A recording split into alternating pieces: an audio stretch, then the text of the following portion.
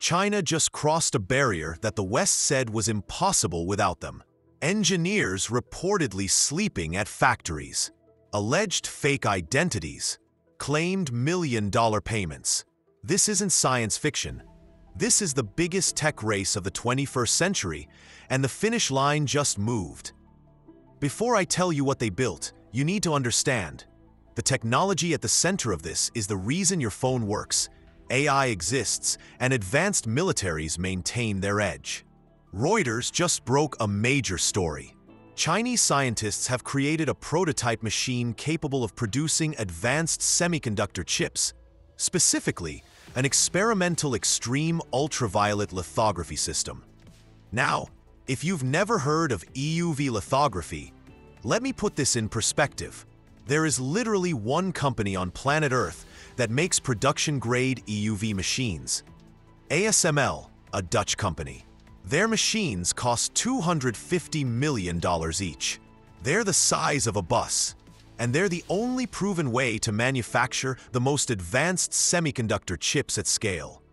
These chips power everything: smartphones, AI systems like ChatGPT, advanced defense systems. Without access to these manufacturing capabilities, you're locked out of cutting-edge technology development. And here's the stunning part. 4 months ago, ASML CEO said it would take China a very, very long time to develop this technology. That timeline may have been too conservative. According to Reuters, the prototype was completed in early 2025 and is currently being tested at a facility in Shenzhen. The machine reportedly takes up an entire production workshop. And here's the technical milestone. It is successfully generating extreme ultraviolet light. Now, critical distinction. It's not yet producing usable chips. This is not an ASML-level production system, but it is the first credible sign that China has crossed the EUV barrier, something analysts thought was years, possibly decades away. But how did China get here? Because according to Reuters sources, the methods allegedly use sound like something from an espionage thriller. Here's what Reuters sources claim. The prototype was reportedly built by a team that includes former ASML engineers, people who previously worked on these exact systems in the Netherlands. According to the sources, these engineers were allegedly compensated with bonuses ranging from $420,000 to $700,000. Some were reportedly issued fake identities and worked under false names. These are serious allegations that speak to the intensity and secrecy surrounding this project. And the reported security measures? They're extraordinary.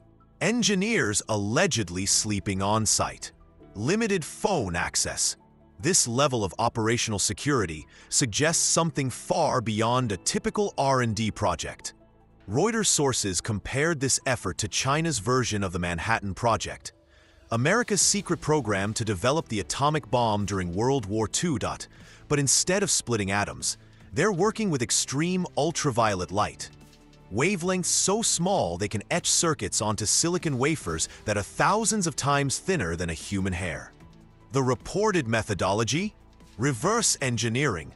According to sources, China acquired old ASML machines on the secondary market through intermediaries, along with parts from Nikon and Canon. They then allegedly disassembled them to understand the underlying technology. Now here's where it gets geopolitical. Reuters reports that Huawei most likely coordinates parts of this network, though direct public confirmation doesn't exist. This isn't portrayed as a rogue operation. This is described as state-directed at the highest levels. So China built a prototype lithography system. Why does this matter so much? Because semiconductor manufacturing capability is directly tied to economic competitiveness and strategic autonomy. Let me explain the strategic landscape. Right now, the most advanced chips in the world are manufactured by companies like TSMC in Taiwan, Intel in the US, and Samsung in South Korea. They all depend on ASML's EUV machines. The United States has used export controls to restrict China's access to this technology. The logic was straightforward. Control the manufacturing equipment, and you control who can produce cutting-edge chips. If China can't access advanced chip-making tools, they face serious constraints in AI development, telecommunications infrastructure, and defense modernization. But if China can develop indigenous EUV lithography capability, that fundamentally changes the equation. They would reduce, not eliminate, but significantly reduce, their dependence on Western semiconductor manufacturing choke points. And here's what signals how serious this is. According to Chinese state media, the national semiconductor strategy is overseen by Ding Zhujiang, one of President Xi Jinping's closest confidants and chairman of the Communist Party's Central Commission for Science and Technology. This is part of China's 6-year government initiative to achieve semiconductor self-sufficiency. Xi Jinping has publicly identified this as a top national priority. Think about what that represents. The world's second-largest economy is marshaling massive resources toward independence in the one technology that underpins modern economic and military power. And based on this Reuters report, they may be years ahead of where most Western analysts expected them to be. So when might China actually start producing chips with this system? Because right now it's an experimental prototype. Well, according to Reuters sources, the Chinese government has set an ambitious internal target, 2028. Sources told Reuters that the government wants working chips produced on this prototype by 2028.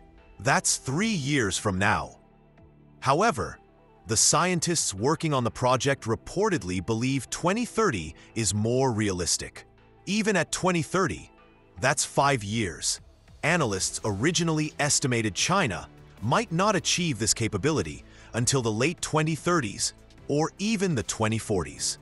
If they hit a 2030 timeline, they've potentially accelerated by a decade. But there's a major challenge still ahead. And it's the same technical barrier that has protected ASML's monopoly for years: precision optics. China has reportedly achieved EUV light generation. That's the breakthrough. But producing the high-precision optics required to focus that light and reliably etch nanometer scale circuits? That remains the harder problem. These aren't ordinary lenses. EUV optics are among the most precisely manufactured objects in human history. We're talking about mirrors polished so smooth that if you scaled them up to the size of the United States, the largest imperfection would be less than a centimeter tall. Western suppliers like Zeiss in Germany make these components.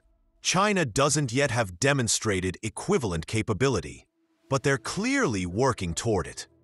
Additionally, production-grade systems require consistent uptime, overlay precision, and defect control, all areas where ASML has decades of engineering refinement.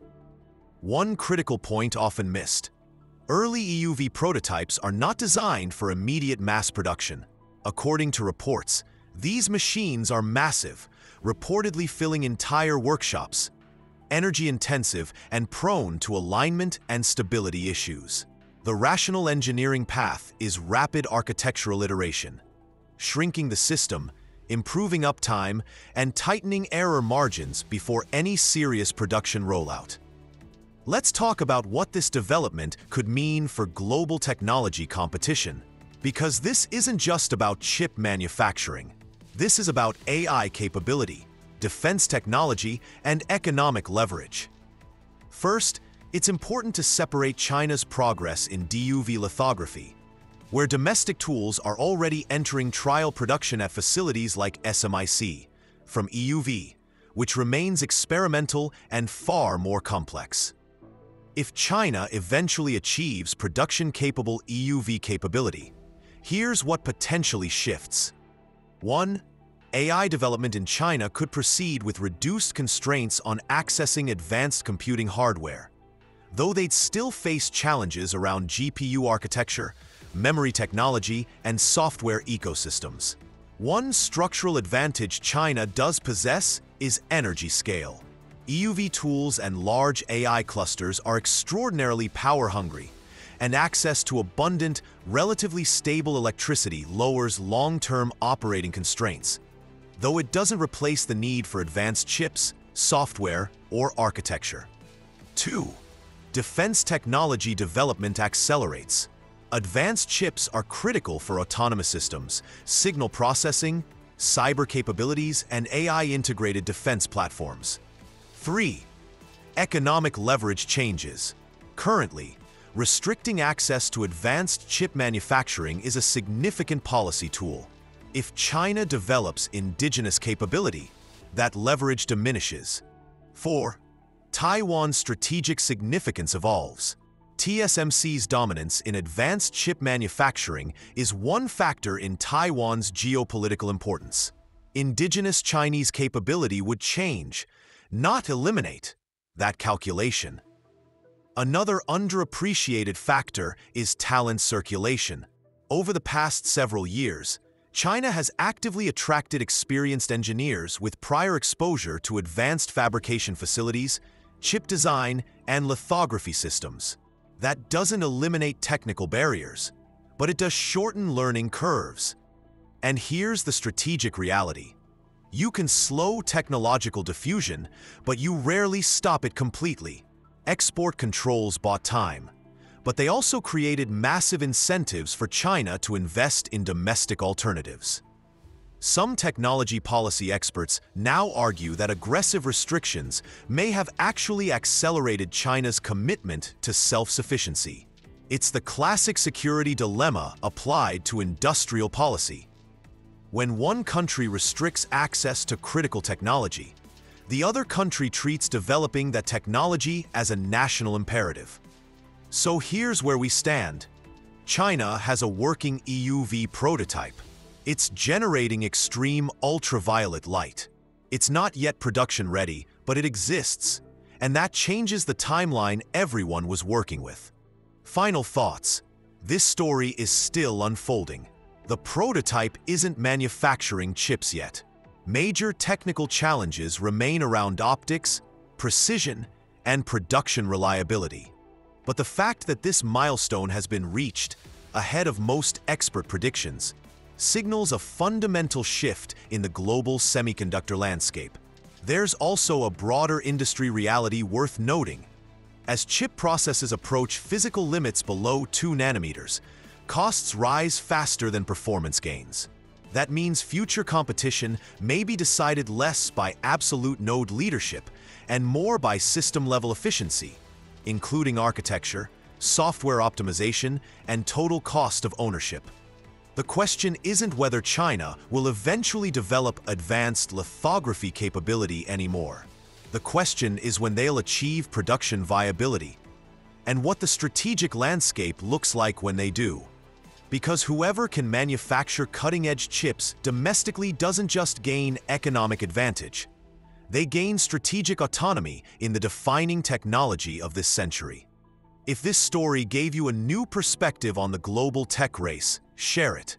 Most people don't realize how far this competition has already progressed.